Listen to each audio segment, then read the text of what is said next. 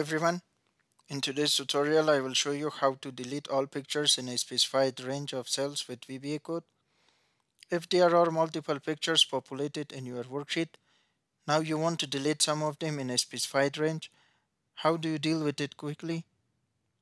Here is a simple VBA code that can help you to delete the images in the selected range without deleting them one by one. Please do as follows. Hold down the Alt F11 keys and it opens the Microsoft Visual Basic for Applications window. Click the Insert tab, click Module, and paste the following VBA code into the module window.